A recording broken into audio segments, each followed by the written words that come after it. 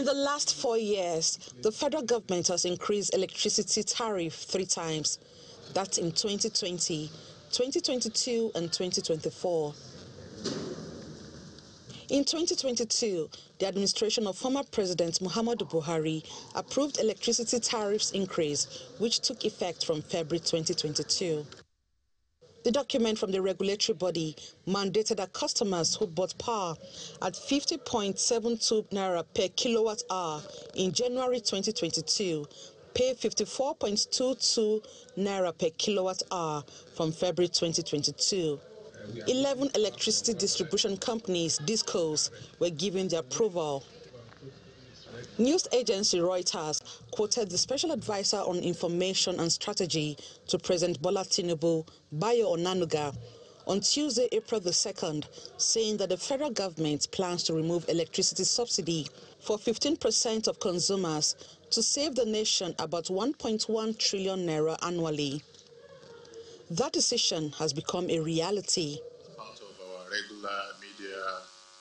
The regulator claimed that the decision was necessary considering the price of gas, inflation, exchange rate, and available generation capacity before increasing the tariff. At the press conference in Abuja, the vice chairman of the Nigerian Electricity Regulatory Commission made the announcement of the increase with reasons.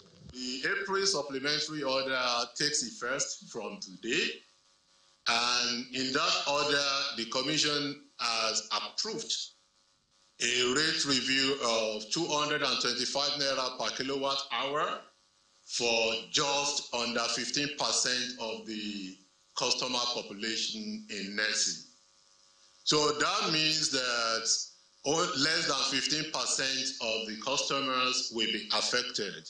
He adds that the Commission has downgraded some customers on the Band A to Band B due to the non-fulfillment of required hours of electricity provided by the distribution companies. The Commission has decided that many of the feeders that the DISCOs currently brandish as Band A are not meeting the Band A service. And as such, the feeders are being ordered to be downgraded immediately as a way of protecting consumers. The NERC service-based tariff scheme, introduced on the 1st of November 2020, classifies consumers based on the number of hours of electricity supply per day. And that includes Band A, minimum of 20 hours, Band B, minimum of 16 hours, Band C, minimum of 12 hours, Band D, minimum of 8 hours, and Band E, minimum of 4 hours. As the new tariff takes effect immediately, the electricity regulatory body says this review does not affect customers on the other bands. Many are, however, watching to see if that would be possible. Emmanuela Ekele, Channels Television News.